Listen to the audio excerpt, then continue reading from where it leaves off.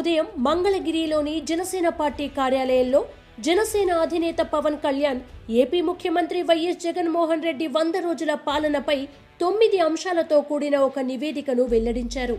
9 అంశాలతో కూడిన ఈ నివేదికలో 8వ అంశంగా ఏపీ శాంతి భద్రతల గురించి జనసేన పార్టీ ప్రస్తావించింది.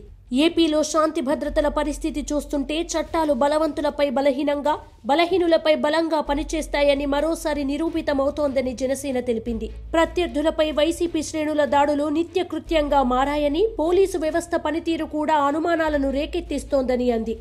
తనను ఎన్నుకున్న ప్రజల తరపున మాట్లాడిన జనసేన రాజోలు ఎమ్మెల్యేపై కేసులు నమోదు చేసిన వ్యవహారంలో పాలకపక్షం వైఖరి కక్షపూరితంగా ఉందనే విషయం బయటపడిందని జనసేన స్పష్టం చేసింది.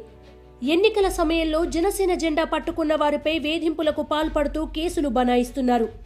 ఇలాంటి ధోరణులతో ప్రశాంతంగా ఉండాల్సిన పల్లెల్లో ప్రతీకారాలు, కక్షలు, కార్పణ్యాలు పెరుగుతున్నాయి.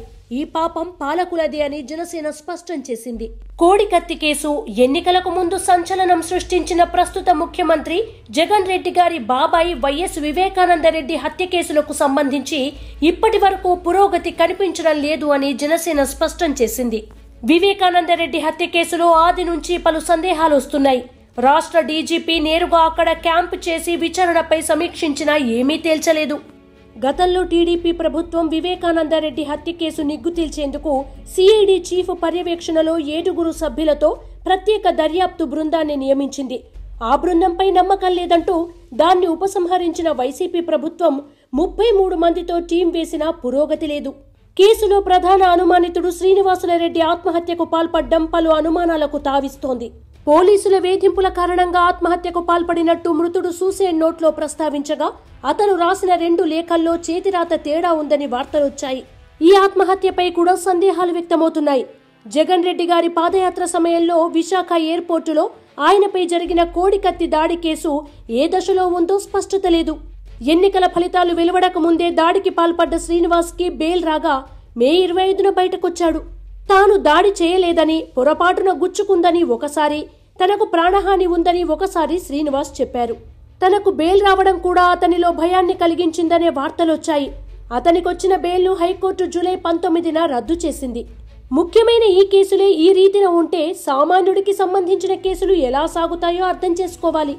ప్రతిపక్షంలో ఉన్నప్పుడు కోడికత్తి కేసు విచారణ బాధ్యతలు సిబిఐకి అప్పగించాలని డిమాండ్ చేసిన వైసీపీ ఇప్పుడు ఆ కేసుతో పాటు వివేకానందరెడ్డి హత్య కేసుని సిబిఐకి అప్పగించవచ్చు కదా, ఆ దిశగా ఎందుకు చొరవ చూపడం లేదు అని జనసేన ప్రశ్నించింది. ఇక ఎన్నికలకు అనంతరం పల్నాడు ప్రాంతంలో అధికార పక్షం చేస్తున్న దాడులకు భీతిల్లి గ్రామాలు వదిలిపోయే పరిస్థితులు నెలకొన్నాయి. ఇలాంటి పరిస్థితులు రాష్ట్రానికి ఎంత మాత్రం శ్రేయస్కరం కాదు.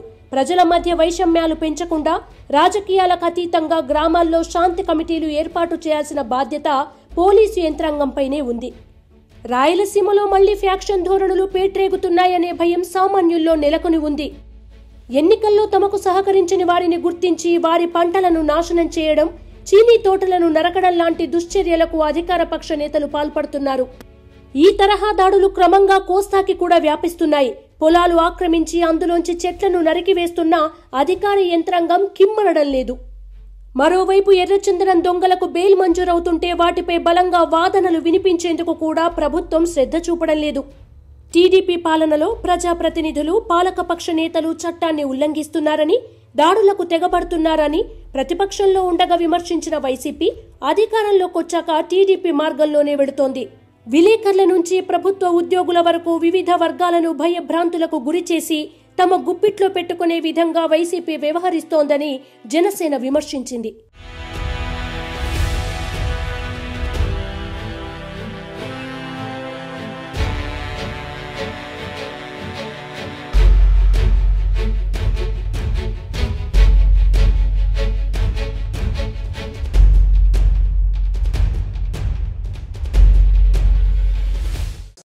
For more updates, please subscribe 99TV Telugu.